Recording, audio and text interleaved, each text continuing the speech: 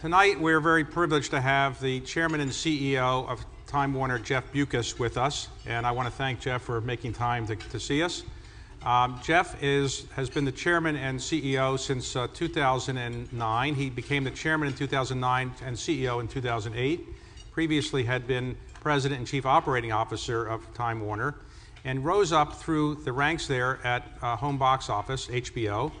He joined there in 1979 and ultimately became the head of HBO during one of its most profitable periods under his leadership. Jeff, prior to that, had worked at Citibank, and prior to that, he was a graduate of Stanford Business School and Yale and Deerfield Academy. Jeff is a person who's involved in a number of philanthropic activities, but also very involved in his school affairs, and he's involved on the advisory board at Stanford Business School and also at Yale Corporation. He's a member of the Yale Corporation board. And we're very pleased to have you here today. And thank you for having me. Appreciate your taking the time. So the company that you run now is one of the largest media companies in the world. As I understand it, it's about 29, let's see, I think it's about $35 billion market cap. Yeah. 34,000 employees. Is that right? That 34,000 employees, 35 billion market cap, and about 29 billion in revenue. 30. Okay, sorry. 30 billion. So, running one of the largest media companies in the world, there's a lot of pressure on you, and you're obviously a major figure in the entertainment world. It's reported that when you were a boy, you said to your parents, "I want to be in the entertainment world," and your parents said, "Well, that's not possible because you're not Jewish." And is that apocryphal? And why did you want to be in the entertainment world? It is apocryphal. That was a joke intro to a dinner at the AJC. Okay. They never actually said that. Okay. To break up stereotypes. Okay. So why did you want to be in the entertainment business? Originally because HBO in those days just stood out as something different. It was a company that had a mission, and the mission was, let's totally change television. Let's create a kind of television that has no advertisement. Now, since we all know, at least up till then, that TV gets paid for by advertising, you have a question on how you're going to get money for this. And basically it was you, the viewers, pay for it. And that really changed everything, because you're now trying to make TV that is worth paying for. And that led to changes in the business model, the kind of the programming that it had. Tremendous adventure, and the mission of that kind of TV has now infected every channel, and it's still going strong at HBO. So what is it that HBO does that makes some of its shows pretty popular? Do you have, you pay artists more than other shows? Do you have better producers? What is it that makes your shows so popular? Well, you're on a key question, because not all the shows, we're not trying to actually make the shows popular, because we're not getting paid based on how many people watch the show. That would be the other television, ratings-based television. Right. And there's a lot of virtue to that, because what popularity does with you as viewers expressing your desires shapes TV, and it should.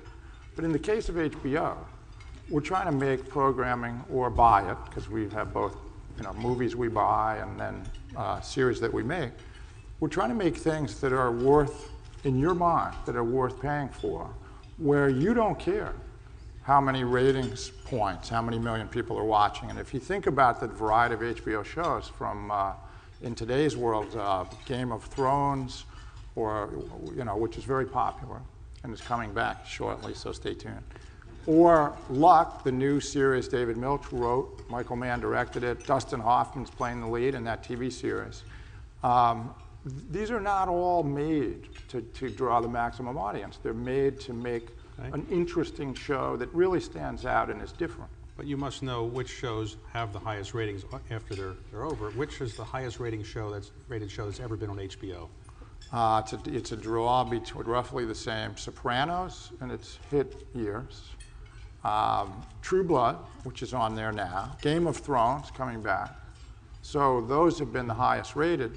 But we don't get paid based on whether you watch those shows. We get paid if you sign up for HBO. And there are plenty of smaller shows. Think of Entourage. Think of Eastbound and Down. Think of some of the documentaries. Think of Game Change that we just put on this week, the movie about the election, the last election. Those don't necessarily have the highest ratings, but because you know that those are on the network, hopefully you will subscribe to the network. And we have about a third of the citizens in the United States subscribing to HBO. They're paying us every month. And we use that money to make what we hope is breakthrough programming. But you were the head of HBO when the AOL deal was announced? Yes. And what was your reaction to that deal?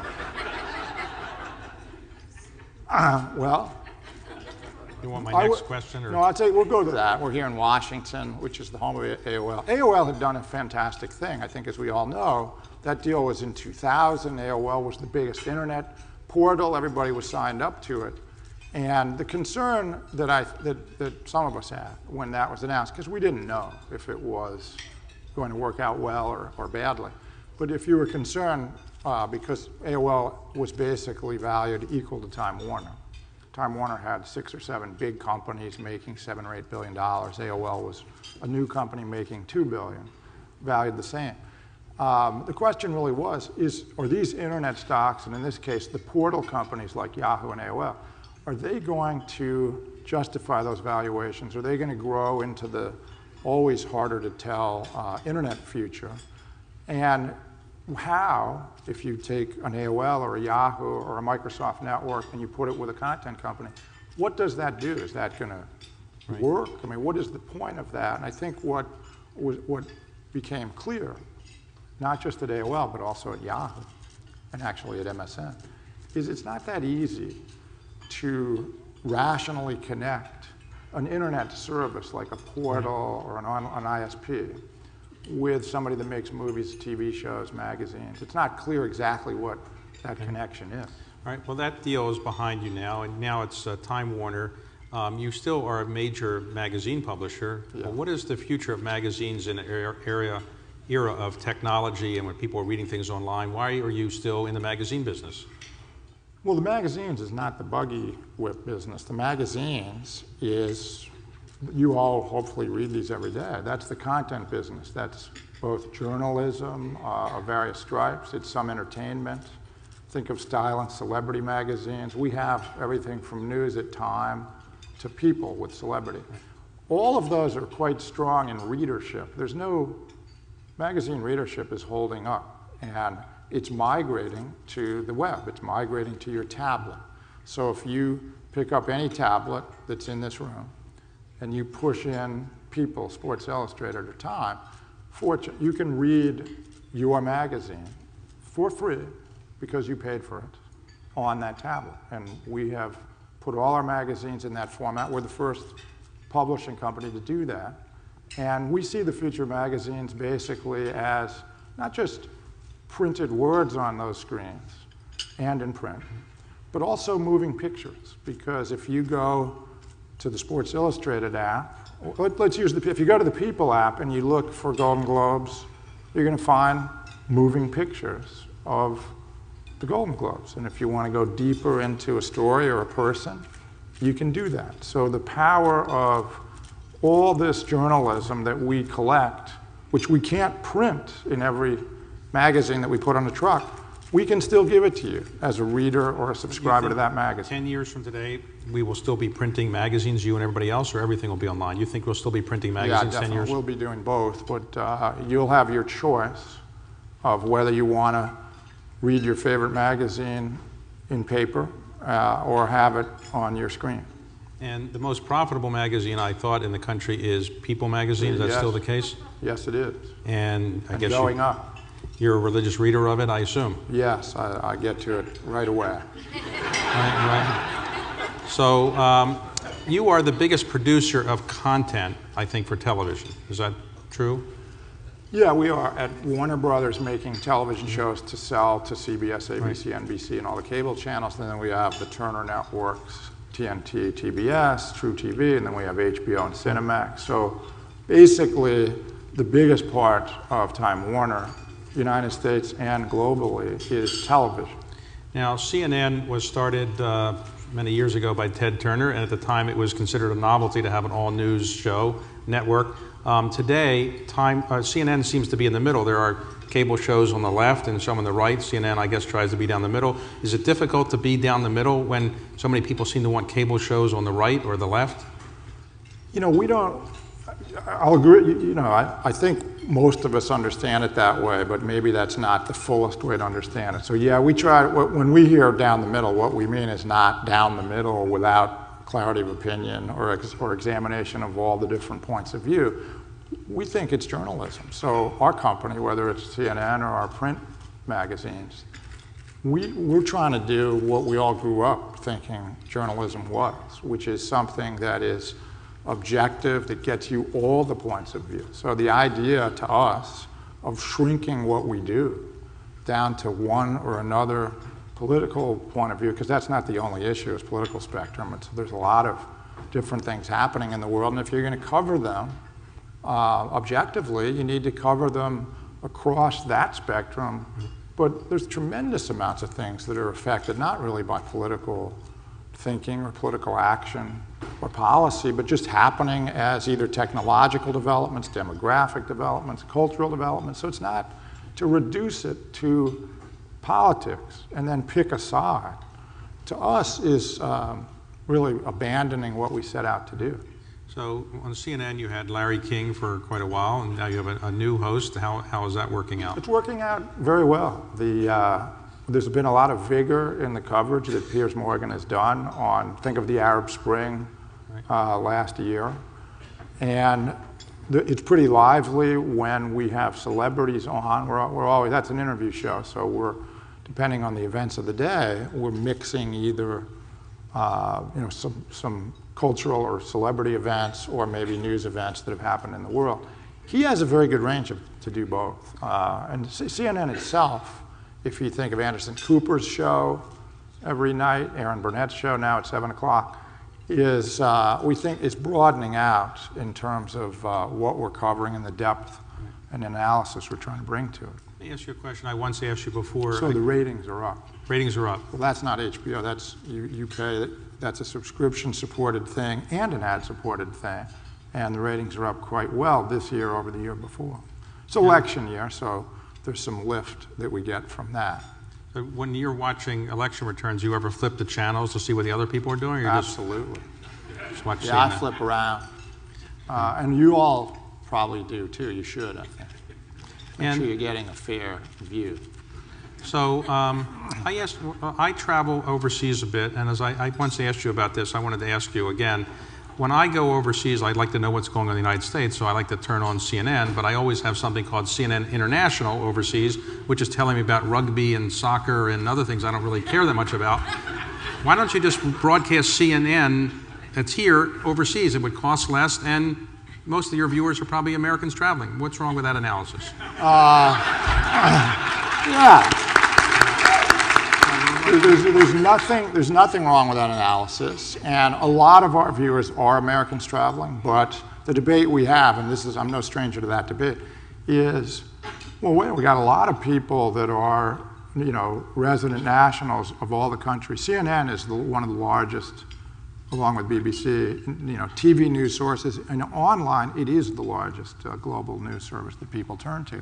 So you have people of all nationalities all over the world watching it to get a view from the States and some view about the US, but not exclusively. So if we were putting on what serves an American audience on CNN domestic, overseas, we really would not be serving those people. And in fact, you said it very well, but we also get the other half of that debate is people saying, when I go on to watch CNN International and I'm in India and I'm in Hong Kong, and I hear all this stuff about some municipal thing in the United States or something, why do you go on about this? This is not the world. I want to hear about your view of what happened in the election in Russia. That's what I want from CNN.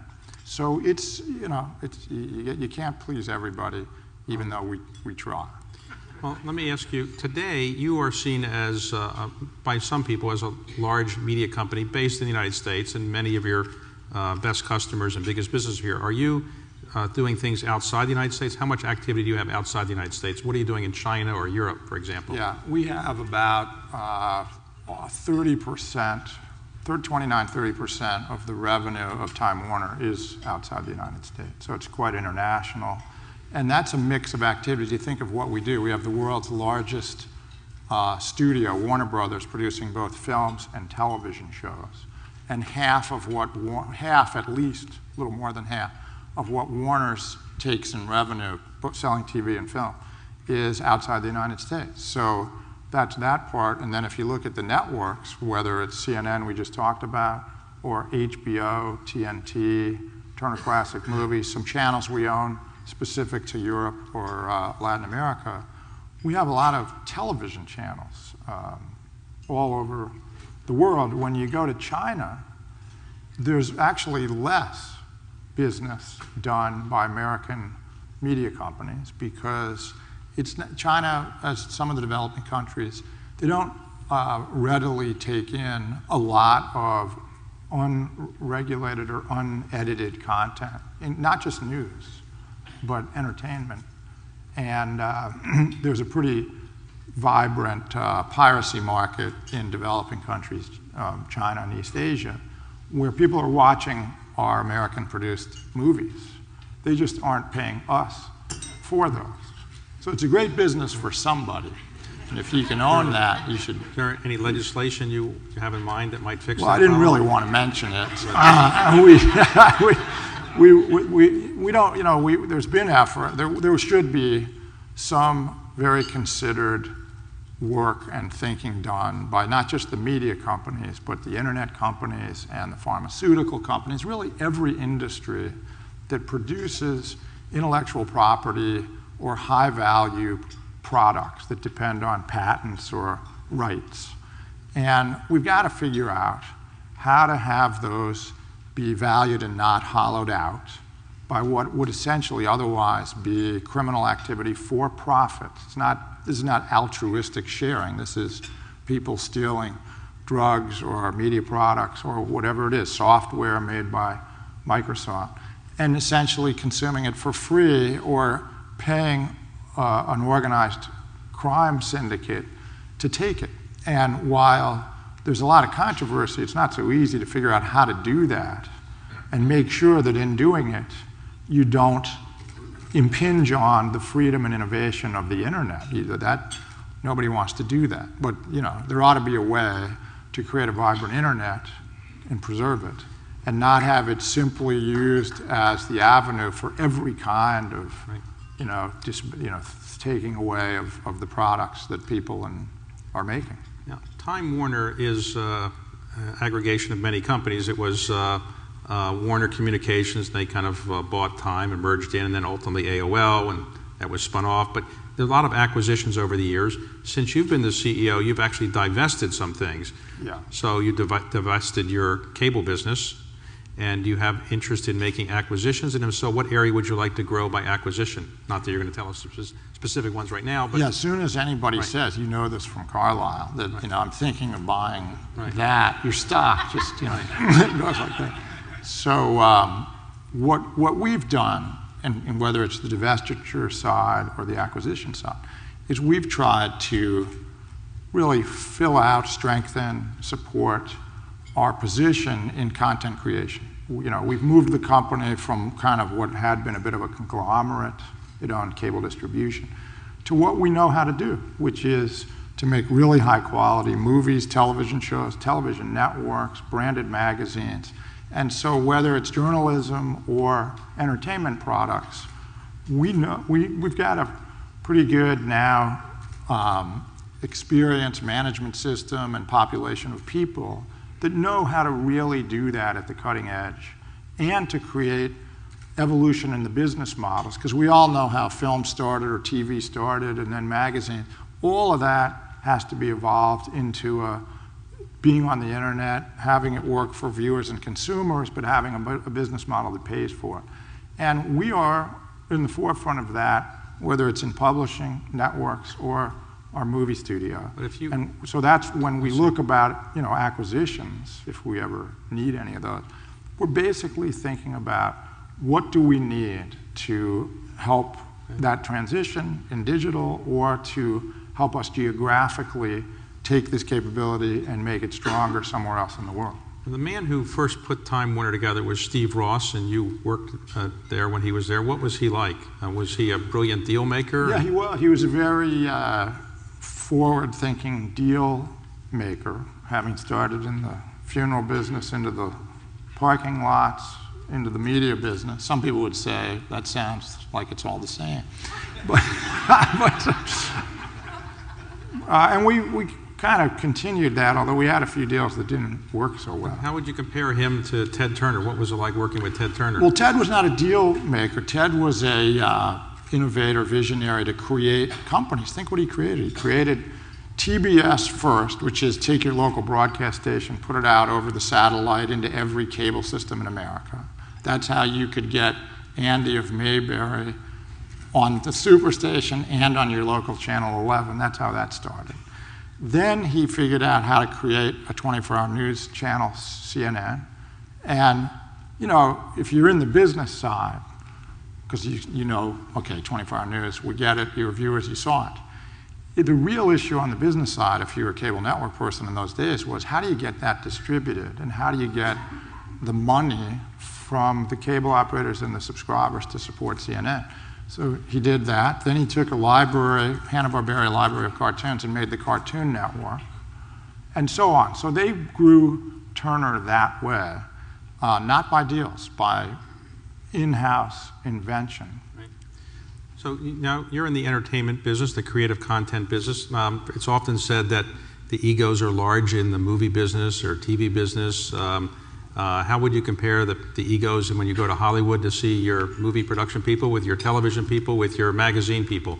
Who are the easiest to deal with? You know, I probably shouldn't answer. Okay. All right. I didn't say who was the hardest. I said it was the easiest. Okay.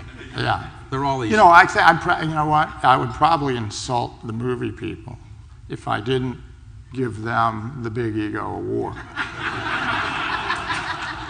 Okay.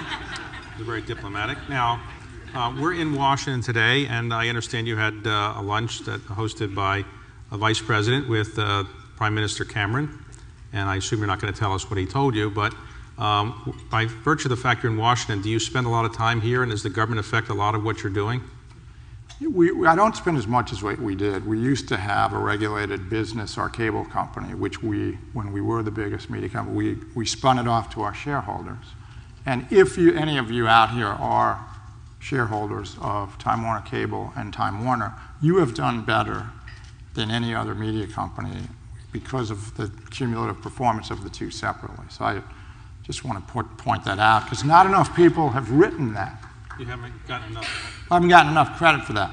So that did happen, but since we now have, you know, content companies, you know, magazines, networks, and studios, we're not regulated per se.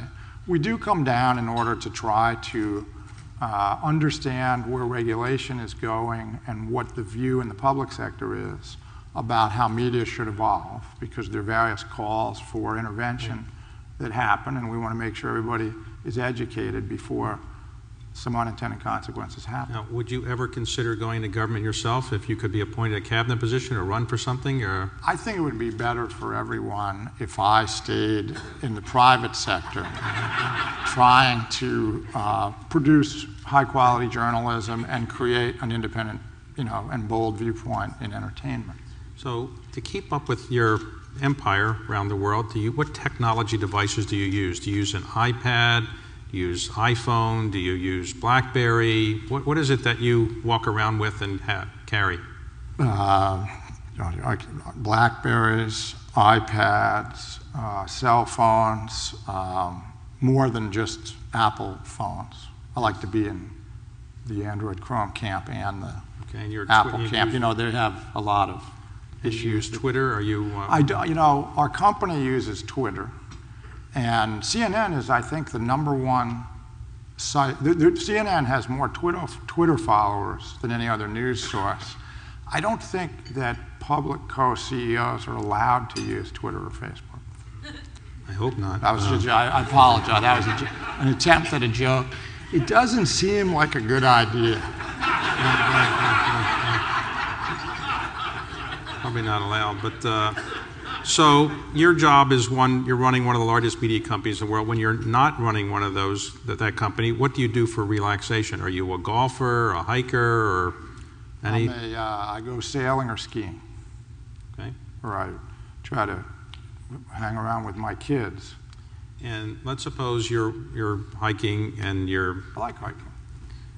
you come back to the house and you turn on TV and you see CNN and you see somebody doing something you don't like. Do you call up the host of the show and say, I didn't really like this? Or how do you convey your concerns about shows?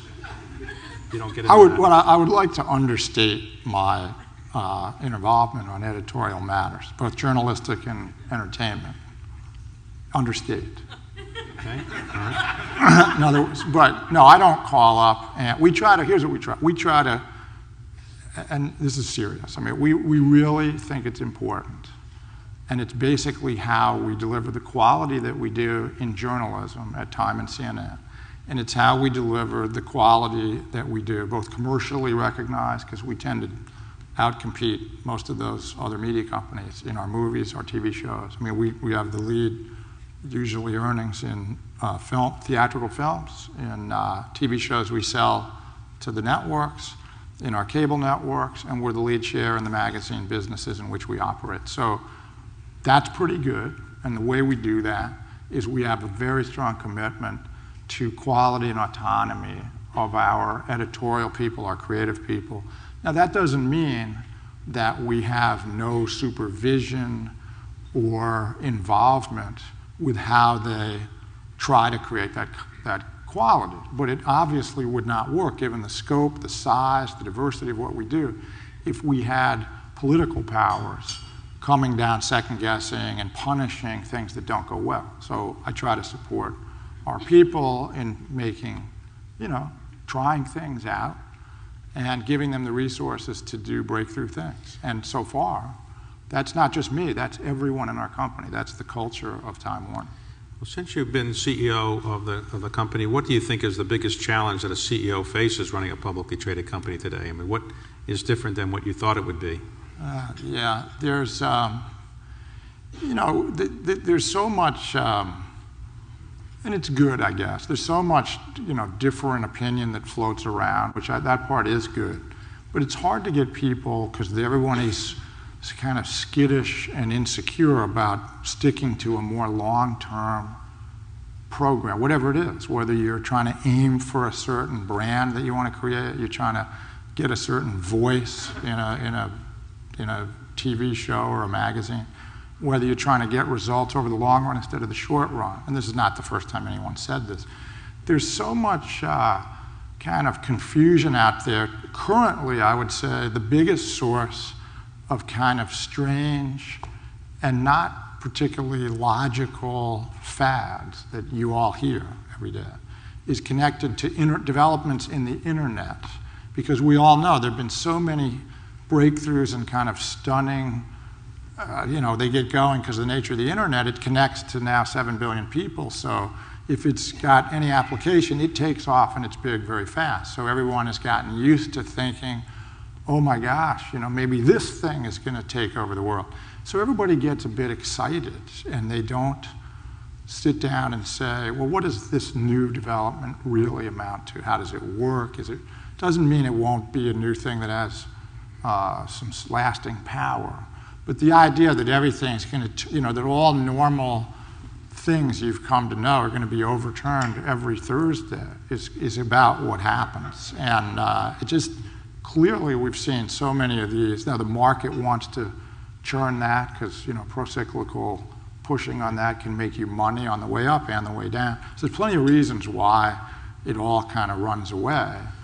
But you got to know, which things are real developments and which things are kind of fear and paranoia. Now, if the Vice President had pulled you aside today and said, the business community always is asking for something from the government, what would you like the government to do to help business in the United States that could help your company or all business? What would you think the U.S. government can do to most help your company and other major companies? What would you have said had he asked you that? We just to say it, I hope it's true. I don't like to say things.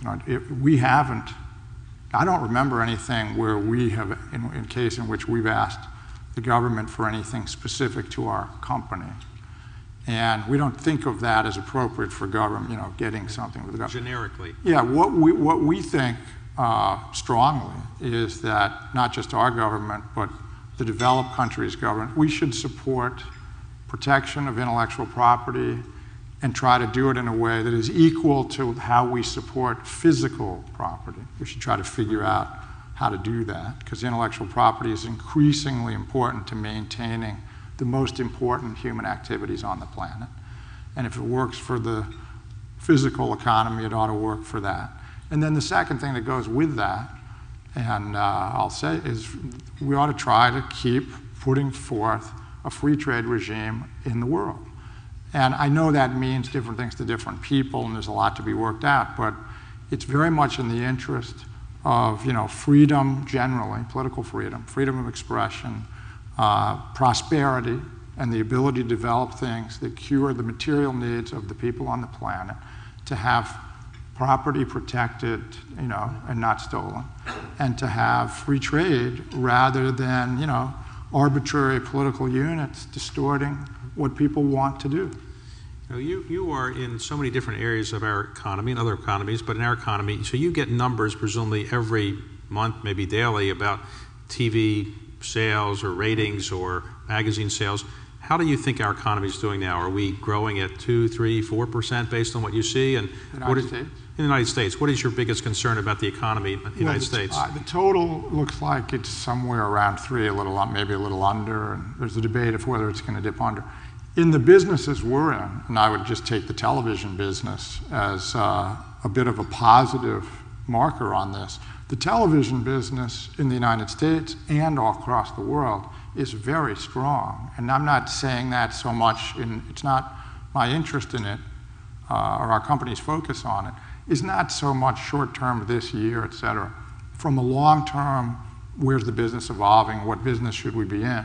The health of the TV business across the world is one of the strongest businesses in the world. The viewership, and you can start in America, viewership's up, number of people subscribing is up, the number of hours people want to use their TV is up, the budgets for programming and the quality of programming is up dramatically, the earnings of all TV companies, producers, or networks is up, and that same thing is true in every continent in the world, sometimes, and most of them at higher levels even.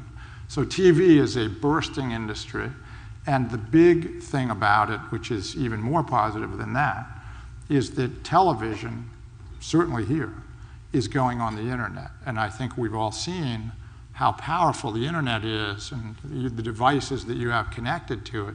If you can get that thing which you've, for the last 40 years we've all been, you drive by houses, there's a blue screen running in the house. That screen is now following you wherever you want to go. And you can talk about what's good or bad about that, but it means that the things you choose to watch are now available to you, whatever you want, whenever you want, on whatever device you want, and it's getting cheaper all the time. So the quality of it, the effectiveness of it, the ease of use, is all going up, the price is going down. That's a fantastic business. It's basically the internet and television are the same thing. So you don't really care whether people are watching your content on iPads or Sony televisions. It makes no difference to you based on... Right. Well, it'd be the same as what you all would... Do you care when you watch your favorite show whether the television, under the screen, you look at a Sony, Philips, Sanyo, or do you care? I don't think you do. So in your business career, what was the time that you were most worried about your career, that you thought, uh-oh, I made a mistake and I might not be around here much longer? Was there something that happened that you were really worried about? No, I thought the whole thing has been fun for me, but HBO was pretty turbulent in the early years.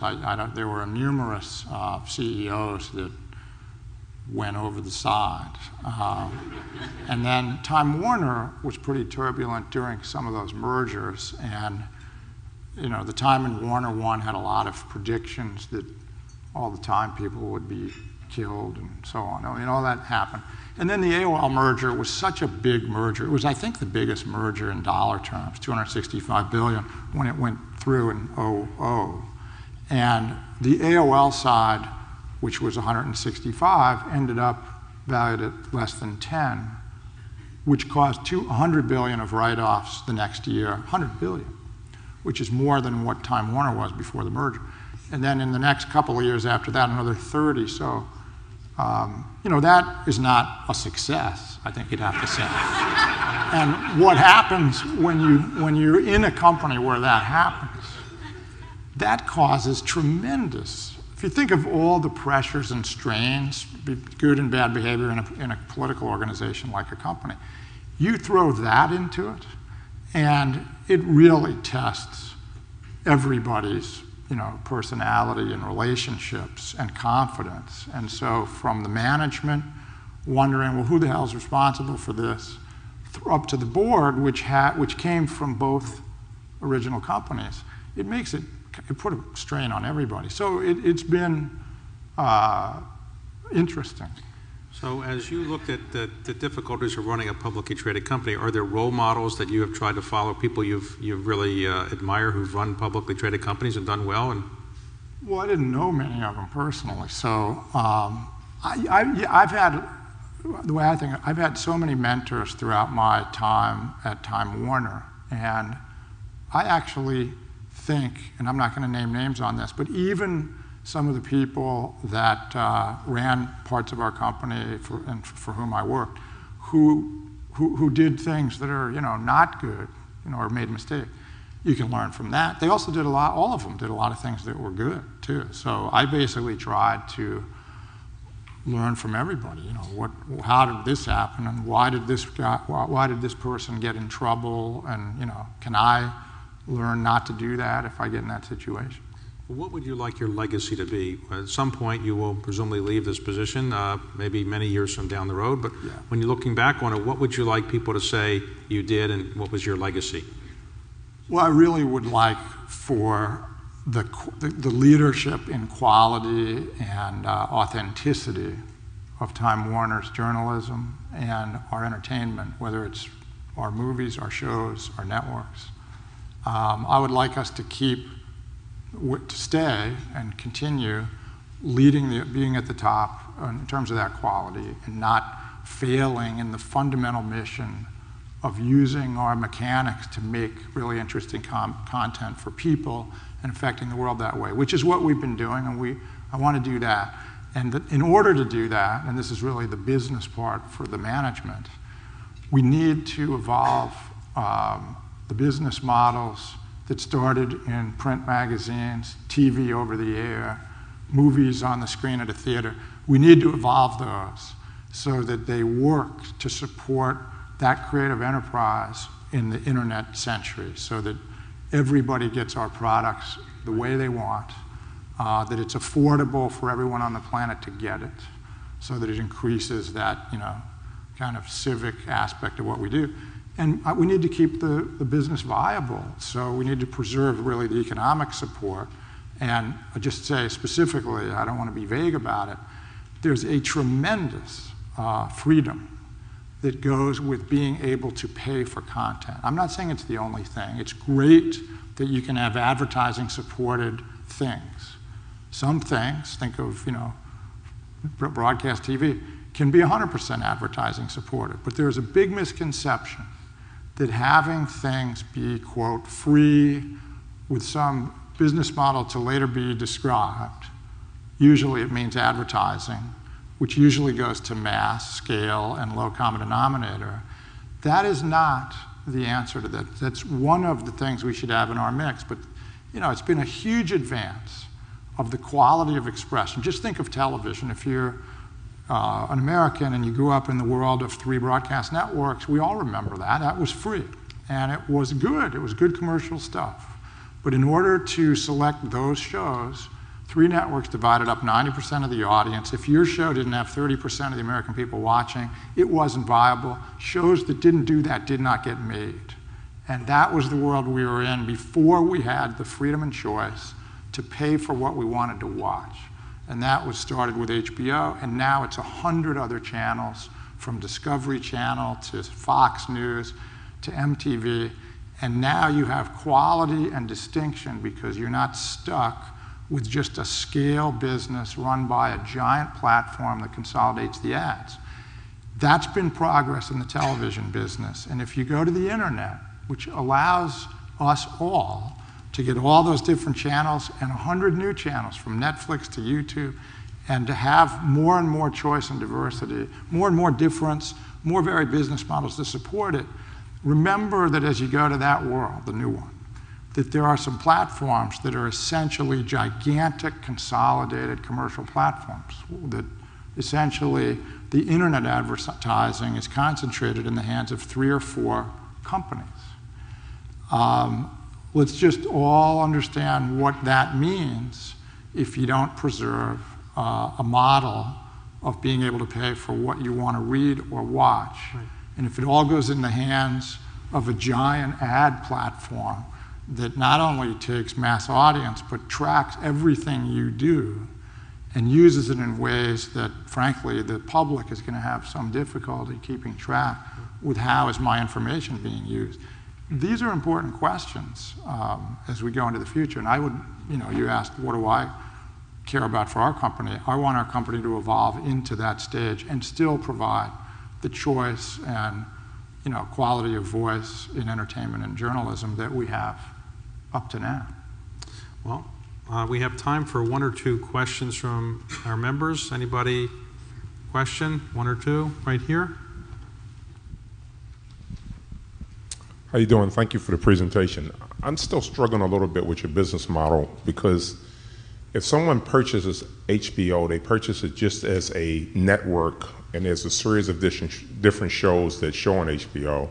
As the moderator asked you, if you're not concerned with ratings, how do you determine which programs you pull in and pull out of HBO?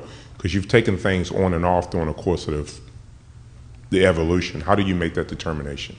So so if you're buying the whole service and it's 30 shows, which it is, how do we pick which ones we keep and which ones we produce from scratch?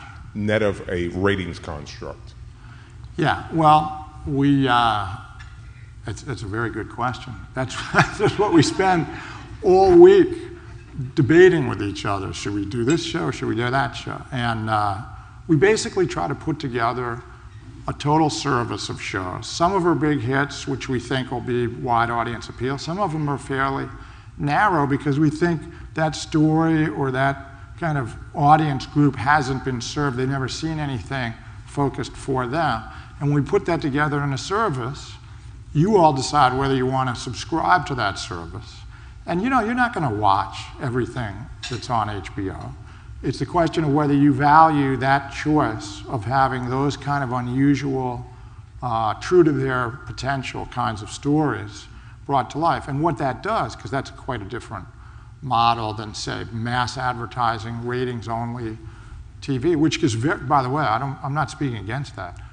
There are some really strong commercial, big appeal shows that are made for the maximum audience. And there's nothing wrong with a giant hit commercial ad-supported show. Nothing wrong with a huge commercial movie. There's just different kinds of needs that you're serving in the audience. And what happens as you go through that spectrum is that the creators who have the script idea, or the directors who are going to bring it to life, or the actors who have to choose, am I working on a movie or am I working on a show for HBO, they now have a much richer choice than they used to about a lot of diversity in what they as an actor or director can do. So now it is much more common, we never saw this 10 years ago, for big movie actors to be on a television show. You've all seen that. And so there's a lot of vitality going on between the television business and really excellent movies and shows, and the movie business, which has everything from the artist to a really popular, designed for the world movie. All right, one more question. What is your my question was, what is your favorite show on television when you're watching television? Well, I can't answer it because, first of all, I got to pick one of our shows. I know. Which, by the way, it is our shows. But secondly, then it's between our networks, which I won't do. And then third, Warner produces some shows that we sell to other networks that are really good. So I'm sorry. I'm ducking. I love all of our children. A final question, it'd be easier for you. Do you ever get complaints about who is the Time Person or Man of the Year? And what do you do with those complaints? We always get complaints. And we get more than complaints. You get cancellations? You get people boycotting, calling your house. You get people that are really upset about this, which is probably good. It means they're still paying attention. Can I mention that Time Magazine was named the hottest magazine of the year by Adweek last year? I hope that's not too shame. O'Reilly plugged stuff on his show. So, I'll let you plug one more thing before it's often every year when you have the Sports Illustrated swimsuit issue, you always get the next week mothers writing in saying they want to cancel the subscription for their children or something like that. Do you actually have cancellations after the swimsuit issue, or that's just not true? You actually have increases. Well, there's the mothers canceling and the fathers signing up. All right. Well, Jeff, I want to thank you very much for this. Let me give you a gift. Thank you. Let's see. I have a gift right here. This is a map of the District of Columbia, the original map. Thank you very much. Thank you. Right here for me. Very good. Thank you. Very good. Jeff Bewkes, thank you very much. Thank you, David. Appreciate it. Thank you. You're a good sport.